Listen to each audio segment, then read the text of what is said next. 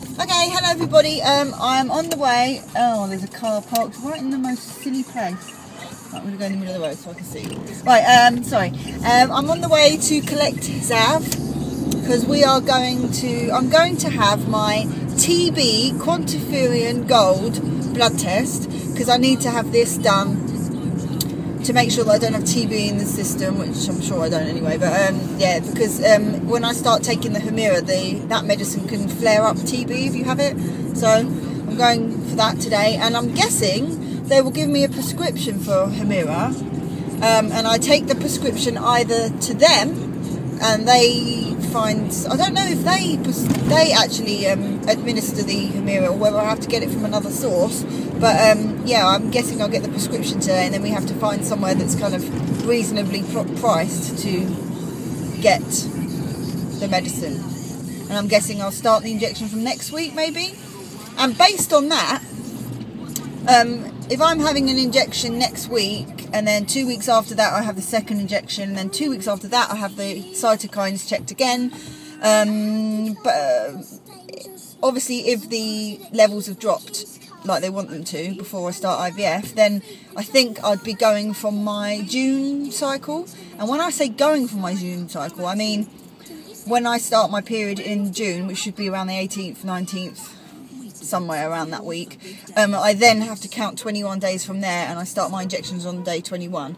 So that is where we're at. So, but obviously if the levels don't drop, the cytokines, they sometimes can increase when you have Humira, which would be a real pain in the bum, because then I'd have to pay another £800 to have another round of Humira and another blood test again, which is like, the Humira is about £800 or more, and the blood test to check the levels is about £350, so it's a lot of money, and we're hoping that that won't be the case, because then I'd have to wait another 6 weeks for this whole having Humira, having another injection 2 weeks later, and then another blood test 2 weeks after that.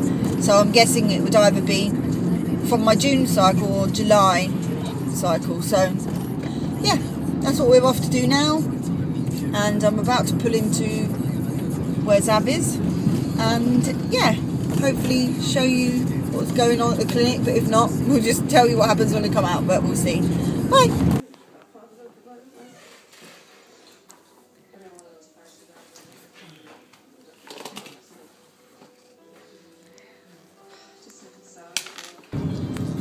Okay, excuse the shaky camera because I'm holding the phone, but we have left the clinic, and I thought that they were going to give me a prescription for Humira, but they don't do it until they've got the results back from the TB quantiferon gold blood test, which I've had,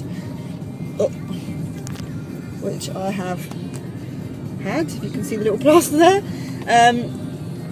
They said that the Humira will be, because they told me it was between £800 and £900, so I wasn't sure, and she said, do you know how much it is? And I said no, I thought it was just between £8 and £9, but she said it's actually £850, so it's directly in between £8 and £900.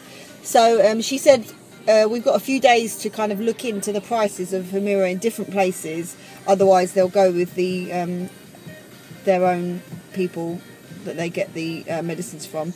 But apparently there's like places like Tesco and Asda that might be able to do it cheaper with a prescription, so I just need to call and find out what their prices are and just give the prescription in, I guess.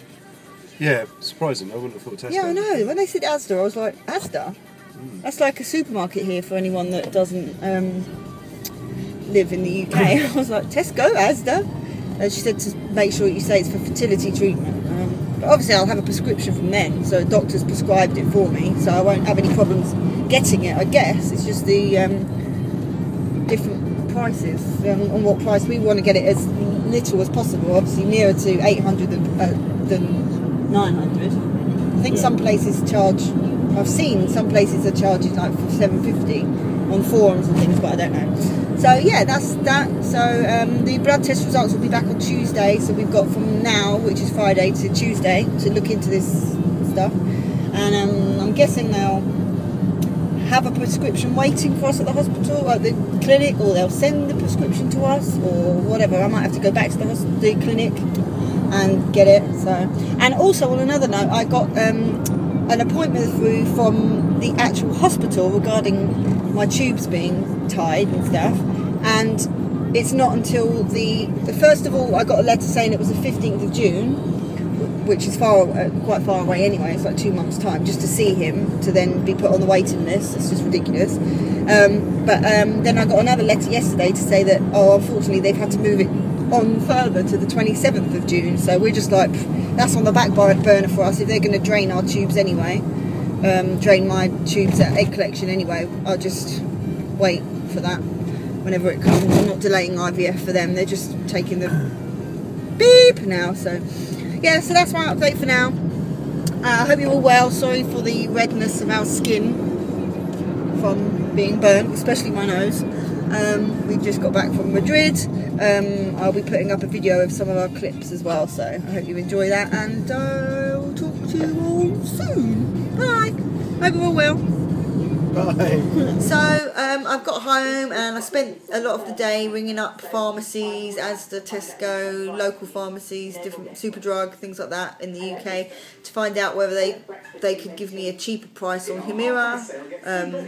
And I managed to find one place that actually charged £704 instead of £850. So that's quite good. I'm hoping to try and get some more quotes that are slightly lower. Some people are saying that they'll try and match it, and some of them were saying, oh, the cost of the Humira is actually £700, but you know, with the charges on top and whatever, it gets ridiculous. But yeah, 704 is the amount that I've got it down to at the moment. So yeah, that's 150 quid less than I thought it was going to be. So I'm just going to keep trying.